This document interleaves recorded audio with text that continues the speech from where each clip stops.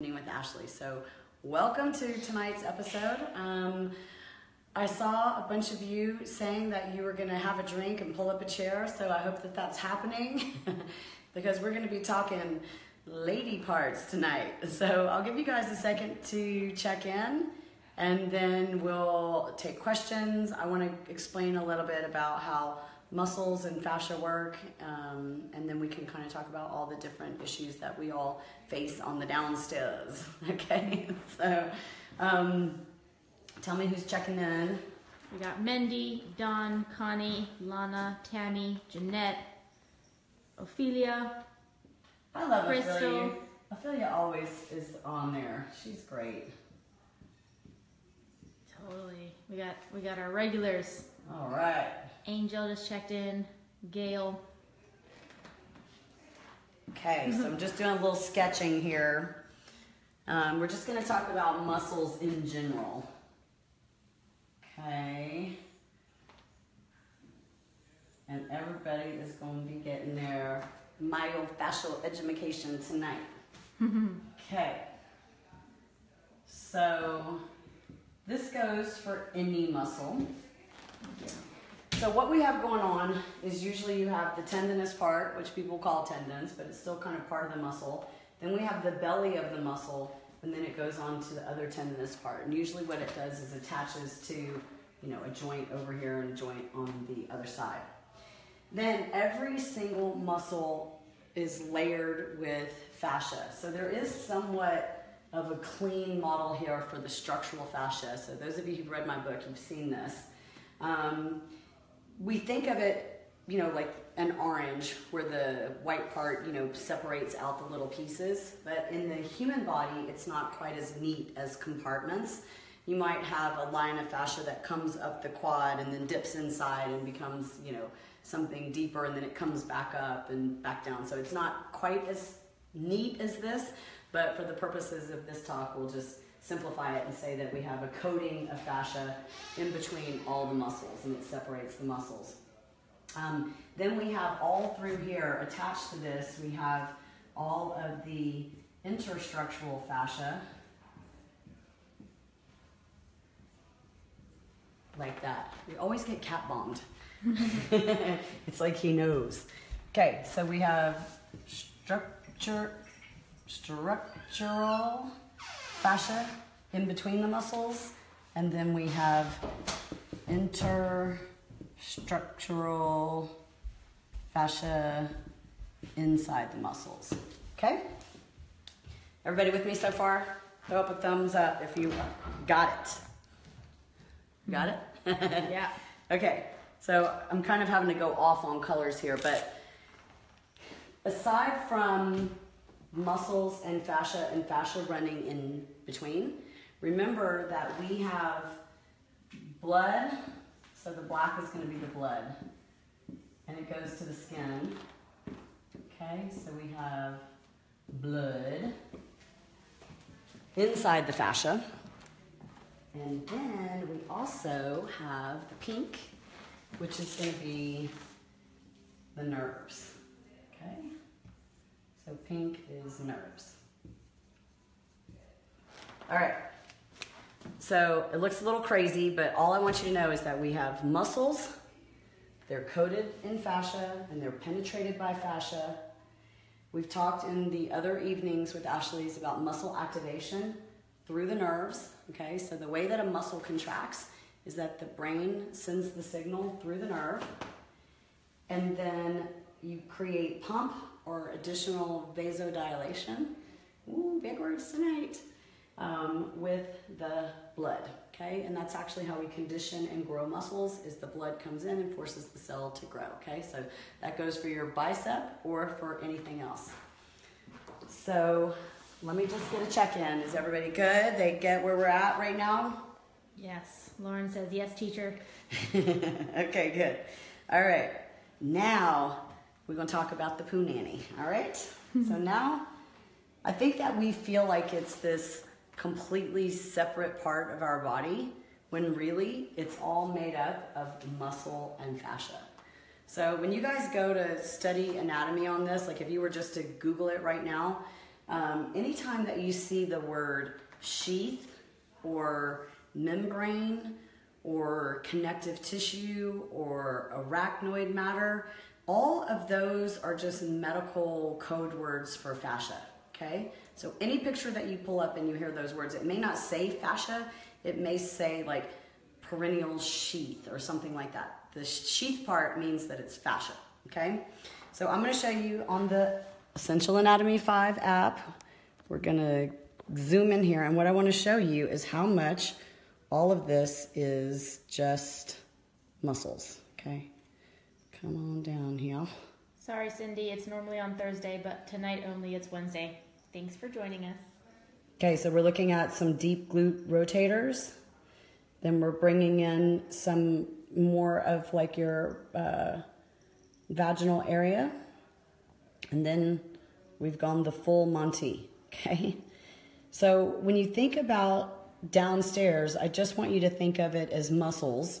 And then we can add the nerves. Look at how many of the nerves come down there. And look at where the nerves come from. They're shooting out of the spine, coming out of the sacrum. So interesting, right? Look at this. This is a male, okay? He has a penis. I saw the nerves. We don't have that. Your nerves don't hang out of your vagina like that. Okay, and then we also have the blood. Those are your veins and arteries, okay? So when we talk about sexual pain, the same way that you can have a painful, tight piriformis, or the same way you can have a compartment syndrome in your calf, you can have spasm in the muscle where the fascia and the muscle fibers begin to clamp down.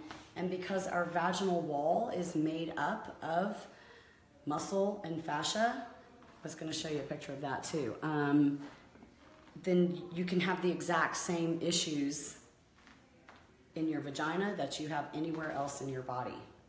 Not to mention just the picture I showed you, if you saw there were so many attachments on the pelvis, and the pelvis is basically two halves. So if something gets tight on one side, it can, pull the pubis into a weird position and pinch a nerve. Like there's just so many things that could go wrong because the pelvis is so complicated. And I just showed you the muscle. I didn't even show you how the fascia comes in from all different vectors in the body. So this part of the body in general, including the core, because you've got your organs and your visceral fascia, there's just a lot of things that could go wrong. And sometimes we just end up with the spasm being, in the area that causes us the sexual pain. So this is kind of like the side view of our vaginal wall. So this is your urethra and your bladder. And then this is the vaginal canal and the uterus. And this is obviously the intestines and the anus. But everything in between and all around here is muscles and fascia. Let's see if they have a code word for fascia. I pulled this out because I thought this was interesting. They said, it's a point of conversion. I typed in vaginal wall muscles. It's a point of conversion of various structures, the superficial and deep transverse perennius muscles, all these. Okay, hold on. So what I wanted to get to, first of all, I think levator ani is a funny name because levator is like levator scapula. It means it lifts and it will pull up the ani. So when you pinch your booty, it's your levator ani muscle. But what I wanted to show you was this. Look, the perennial membrane. So if you guys see the word membrane, what did I just tell you? Membrane is fascia. Fascia, sheath, connective tissue, membrane, okay? And then they talk about the muscularis. So we're talking about a whole lot of muscles and fascia that make up that entire pubic region, okay? So let's just run through a few common topics and talk about how to treat it. I wanted to get to one more thing. We can take a question while I figure out where this is. Oh, nope, I found it. Okay. So one of the things that was so incredible about doing research at ASPI is that we were able to get ultrasound imaging. And I've been trying to post this a lot because we posted it a few times and I just don't think people latched onto it. But let me show you something that's so cool. And we can just even look, this is just the baseline in day 30, and I'll blow this up a little bit. So all I care, we're looking at a leg, okay? But what I want you to see is all of this trashy fascia, and in 30 days, it's smoothed out. And in 60 days, it's smoothed out even more. So just because we're not palpating, you know, there's no way we can palpate all the way down to our femur bone, which is here on the ultrasound. The fascia starts to kind of take over and restore itself. So you don't have to physically reach it, is what I'm saying, in order to impact the fascia all the way down to the deepest parts of the body. Because I know if I were watching the live feed, I was like, I'd be thinking, is she telling us to blast inside of our vaginas? And I am not. I'm telling you that if you blast around it on the peripheral layer, that you can actually impact the fascia deeper, okay? So I feel like we should do another check-in and just make sure everybody's with us, right? Mm-hmm. We're made up of muscles, we're made up of fascia, we've got nerves flowing through here, we got the blood going to everything, it's all intertwined within the bones, and then we know that if we palpate at the surface level, that we can impact the fascia throughout the depths. So did we get that? Can I get some dones? Check, check, got it. Lots of thumbs up and hearts. Okay, awesome. Also, they're saying you look fab. Oh, thank you.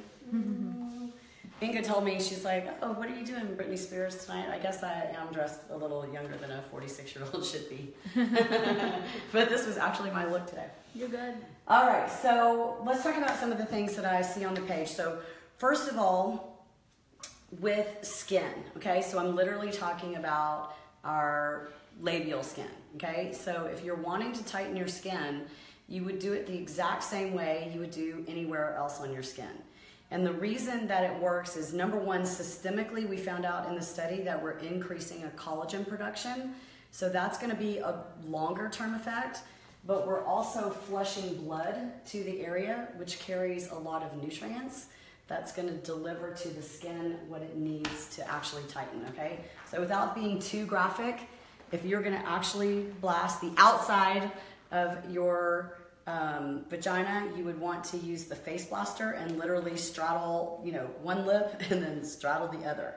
And I definitely still like using the face blaster for the inner thighs, all along the pubis, and then of course in the lower abdominal region. You could use the master blaster, you could use the mini one, but the claws of the face blaster and the master blaster are going to be better for that area just because it's so small, okay? So skin tightening, yes, it can happen. Have actually, you know, sometimes we don't post everything you guys send, but we definitely have had inboxes about this. So that's the skin tightening. We talked a little bit about sexual pain coming from the muscle or myofascial spasms. We talked a little bit about pubis pain when the bones get out of alignment. I want to talk briefly about incontinence because prior to the ultrasound imaging, I was just kind of like, is that a placebo thing? But if you think about the bladder, which we showed, if you're having issues with the fascia and the bladder not being totally intact and leaking, and you're able to restore that fascia, then it makes perfect sense to me as to why you could have a result with incontinence issues. So we haven't specifically studied that, but putting the pieces of the puzzle together, I definitely think that's something we can be really hopeful about in terms of helping with incontinence by blasting basically the inner thighs, you know, the hip flexors, all along the belly area, you know, the tight inside of the buttocks and down the sacral area. So if that's happening, if this fascial restoration is happening from the surface to the deep, then there's no reason why we can't be able to help with incontinence or, you know, vaginal spasm or anything else. Maba had a really good question. She was saying, what causes incontinence? For some, leakage happens if they jump or sneeze. Is it because the muscles are weakened or the fascia is restricting flow? I think, you know, I was about to say, let me go talk about the pelvic floor a little bit. So I think that there's multiple reasons. I think number one, your bladder is encased in fascia. So if that fascia is disrupted, then you can have issues with the actual bladder. But when we talk about the pelvic floor, Let me get back to those muscles. You know, you don't want your bladder or your uterus or anything really sitting and pushing down on the pelvic floor and have a weak pelvic floor when that's something that's super easy to fix. In fact, we are going to talk about it right now. This is super cool. Denise says, oh my God, I just realized I don't have the stress incontinence like I used to. And Robin Lawless says, it works. I can attest. Yes, girls. Super cool. All right, so let's look at the pelvic floor, okay? So if anybody's ever seen my ICE DVDs, I talk about the pelvic floor as part of contracting your core unit, okay? So let's talk about you don't need to know the individual names of the muscles, but basically the pelvic floor starts at the pubis and kind of goes underneath your bottom like a hammock or a sling. And you can strengthen it by doing a Kegel exercise, which is just like a pinch. But where I don't want to say that I differ, but where I really take that to another level is that when I'm doing, I don't care if it's a bicep curl, I'm all about contracting the transverse abs, which is more like the draw in or the cough muscle. If you can contract the transverse abs and the pelvic floor, then you do your scapular depressors, then you do your bicep curl, then not only are you strengthening the pelvic floor, but you're telling your brain that every time you go to pick something up, that firing pattern is part of that human movement. So incorporating the pelvic floor with every single exercise that you do, or just walking around with the transverse abs, scapular depressors, and pelvic floor on, over time, you give your body that muscle memory and you're constantly conditioning the pelvic floor. So if you have the hammock, if you will, lifted up and strong, then your bladder or anything else is not going to push down on it.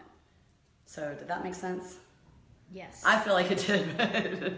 Lauren says, so we should have 2 face blasters, one for upstairs and one for downstairs, and we need another color face blaster. We're coming out with the pink ones, or maybe we just make it the glitter.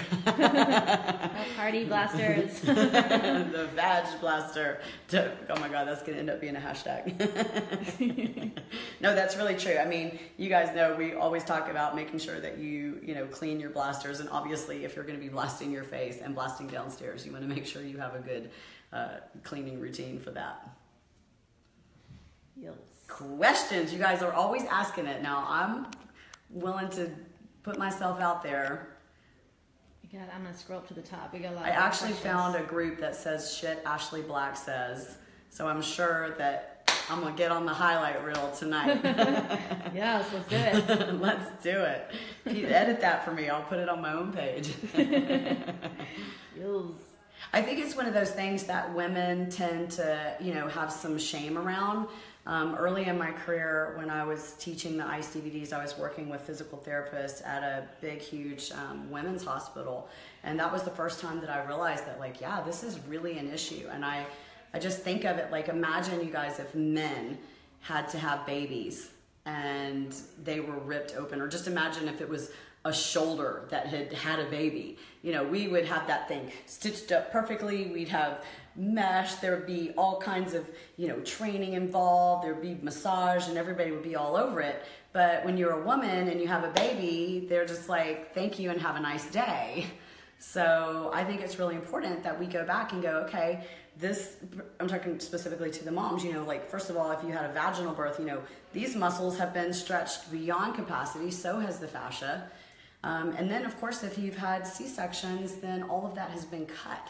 And there's a big restoration process to that, not only for the scar tissue, but, when you walk around all the time during your pregnancy, pulling on your low back, losing access to the lower abdominal muscles, losing access to the pelvic floor muscles, it just makes perfect sense how things can go awry. And I don't think of it like the vagina, I think of it like a shoulder. It's the same problem. It's just been completely destroyed. Same thing with massive weight gain and massive weight loss. You're stretching things out and they're not going back together, and there's going to be a fascia component, a muscle component, a strength component, a neuromotor component, an alignment component.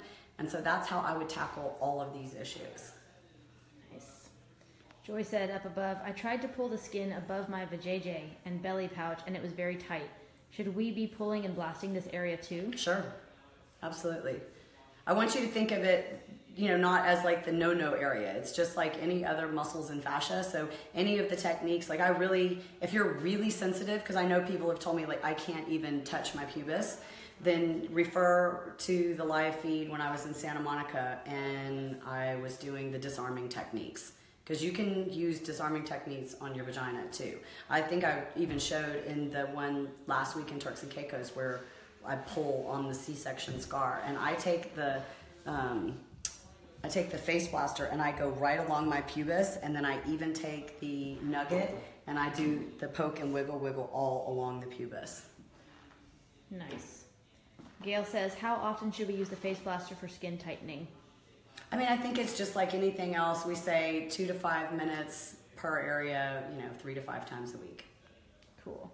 Rachel says, and never do it when you're sore. Yes. Rachel says, could numbness be a fascia/nerve factor too? Yes, of course. So let's talk about that. So just picture the nerves here, right? So the nerves are coming through in pink. What color did I make fascia? So the fascia is the blue. So if you have a fascial adhesion anywhere in there that clamps off the nerve, it can either make it go numb. Nerves do two things. They either make you go numb, or they kind of buzz you all the time. Like you have that tingly or burning sensation. That's always a nerve that feels like that. Nice. I also wanted to talk about orgasms. The big O. Because I was actually reading up on it today because I wanted to make sure that I knew what I was talking about. I haven't lectured on this in a really, really long time. But I mean, basically the general consensus is that we don't really know where orgasms come from other than our central nervous system and our thoughts when we get aroused. But what physically happens is that the nerves begin to get sensitive, and then the blood flushes to the area, and then it flushes all around, and to the point that you're so vasodilated that you need a release and you have an orgasm. So again, going back to what we said about nerves, if you have blood being cut off or muscles that are, all in spasm through here, these fibers aren't working, you're going to disrupt the ability to get the blood and nerves going, which is going to disrupt your ability to have an orgasm. And at the very least, if we get strong pelvic floors and we get all of this working, where we have the blood and the nerves and the muscles working, then we should have stronger, better orgasms and also better control over that. Yes. I guess amen. Linda says, what kind of oil should I use for the downstairs? You can still use the blaster oil. I think what you have to realize is when you're downstairs that there's a chance that some of the oil could go in, so just make sure that it's something that, is not toxic. Karen says, how many times a day should we do Kegels? Stress incontinence issue. I think Kegels is something that you could do anytime. I think of it like when I give the diastasis, protocol, do 100 a day. But I also want to stress that Kegels, what I was telling you with firing it as a motor unit, I don't think it should just be like, oh, here's my whole day, and then over here I do my Kegels. Your Kegels should be part of your activity. So like if you're sitting at your desk, just do a little contraction and pull up your pelvic floor and contract it, throughout the day, or like when you're walking, or if you are, lifting weights or doing some sort of exercise, make it a mental challenge to contract the transverse abs and the pelvic floor at the same time, because then it becomes part of your neuromotor pattern. So I have a question. Are we doing Kegels while we work out? Yeah. Like when you lift, you tighten your abs. Yes, and you do and Kegels? you pull the pelvic floor up. So what it feels like, so transverse abs feels like this, and pelvic floor feels like this. So if you do it at the same time, it feels like this. And then if you add scapular depressors, it feels like this. And then squat. And then bicep curl. We're going to a whole nother level. Totally trying that right now. With the ICE DVDs, and I've always really focused on core strength and pelvic floor strength. And one of my clients told me one time, she was like, yeah, I can pick up peas. And I was like, what did she say? She was saying literally she could squat down and pick up peas. So that's what we want. We want to have strong enough vaginal walls that we are able to pick up peas. Pick up blasters? No. Dahlia says, I know you're talking about tightening that area, but what if tightness is an issue? Not sure if anyone else has this issue. Well, if you're over tight, then that means that you've got muscle and fascial spasm. And even though that's kind of counterintuitive to think that one person would do it to loosen and one would do it to tighten, it's really the same process because you're just restoring. Nice. Dawn says, does a jammed hip impact those muscles? Just discovered that I have a jammed hip and realizing it's likely the cause of low back pain I've had for years. Yes. Okay. True that. So also, if you guys are not watching Evenings with Ashley, you're getting kicked out of the group because we've been doing some really awesome stuff and have talked extensively about jammed hips. So if somebody can post that live feed, I did a whole protocol of how to address the jammed hip. But what I want you to look at is how close your hip is. You know, basically it's inserting into the pelvis. So if you're having any type of pelvic pain, it could be something that's happening through here, but look, boom, hip. Okay, so if the hip, let me do it without this. If the hip is impacted, the pelvis knows this. And so the pelvis will rise or rotate or do whatever it can to get out of the way of that impacted hip. So if you start messing with that pelvis and getting rotation or elevation or impactness or tight SI, you're setting off that chain reaction to get those muscle spasms.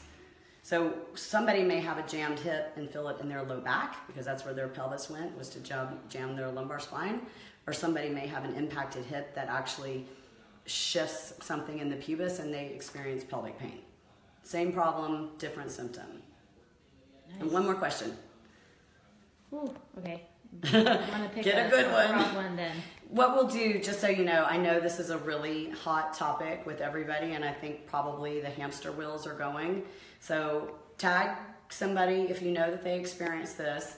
And what we'll do is later tonight, after I've had dinner and everything, I will go back and answer everyone's questions. And I know the motivators and moderators are also there to help. I know we have several good videos about how to blast for incontinence. And really the incontinence protocols that Julie Chilberg did are great for any of these issues. Awesome. Rachel says, huge part is pain in the, I'm not sure I'm saying this right, pudendal nerve? Mm-hmm. Talk about this, Ashley. The pudendal nerve. All right. Let me see if I can find it. Girl, you are challenging my anatomy. Karen calls it the yum yum zone. I think when she's saying the pudendal, we're talking about the puboral nerve, and they all, even if it goes, like basically what I'm saying is there's a big branch and little branches, but we're talking about the ones that come right through here. And I mean, I think that it goes just like any other nerve. You know, the nerves are running through the muscles. And if you get a spasm, then you're going to experience pain where that nerve is sending a signal, or it's going to either be numb or it's going to be kind of buzzing at you. Nice. Make sure I answered that question right. I know we said one more question, but this is important. Joy says, do vibrators hurt anything down there? Am I doing damage to the nerves? I don't think so. I actually think if you knew me personally, you would know that I'm a highly sexual person, and I think that it's very, very normal for us to orgasm. I think that's something that probably we should do a lot more. I think it's like eating, exercising, like it's part of our body's way of expressing joy. And so I think stimulating, whether it's, you know, clitoral or vaginal, as long as, you know, you're not using something too big that's, you know, doing damage, but certainly on the outside, you know, I think of it like a coochie workout. Mm-hmm. So everyone's asking how to get stronger pelvic floor muscles. I think that needs to be part 2 of Evening with Ashley. Yep, I think that does. And it's something that I really want to go in and explain because I can't stress enough that it's not just about squeezing. I mean, if you go ask any OBGYN or any doctor, any physical therapist, if you say, how do I strengthen my pelvic floor? They're going to say Kegels, which is where you literally try to draw your sits bones closer together and up. And if you can't even do that at all, you know, I've seen women that have had to use EMG machines to get those things on, but it does take some practice doing those Kegel muscles. But mixing that with your other activities is super important. So if you guys want that, you know, we do a poll every week. I'm more than happy to take you through Kegel exercises and, you know, tell you where to feel so that you know that you're doing it. And then we can also do some examples of ways to incorporate it with your other exercises. I love incorporating pelvic floor with inner thigh. And you guys know I just filmed the fascia mechanics, and I talk about that when we're doing the inner thigh, like contracting the transverse abs, the pelvic floor, and the inner thigh all as a unit. It's very, very powerful. All right, ladies, I hope you enjoyed that. You know, I don't think this should be an off the wall subject that we're scared to talk about it. I'm certainly not, and I definitely think that this is something that should be part of our life, our vaginal health, our pelvic health, and you know, just this whole center of gravity is so important to just our life as a human being. So I appreciate you listening. I hope that it absorbs. I know we went over a lot of information, but again, we're always here. You can inbox me anytime. And I promise I'll go work the thread later this evening and make sure that everybody got their questions answered. So join us Member Monday. It's been going awesome. We have met some amazing people. Thank you so much for those of you who have introduced your friends and family to the group. We love it. It's awesome. They're fun. You can tell they're into it. And then you'll see me next Thursday night. We're going to go back to 7:30 Central on Thursday. And then everybody just cross your fingers and wish me luck, because on Saturday, don't know what time, I am going to be doing my first TED Talk. And the title of it is How Cellulite Saved My Life. And I can't perform it for you because it has to be debuted for TED, but the minute that they let me release it, you can bet that you guys will be the first to hear it. So anyway, have an awesome hump day and happy Vag Day.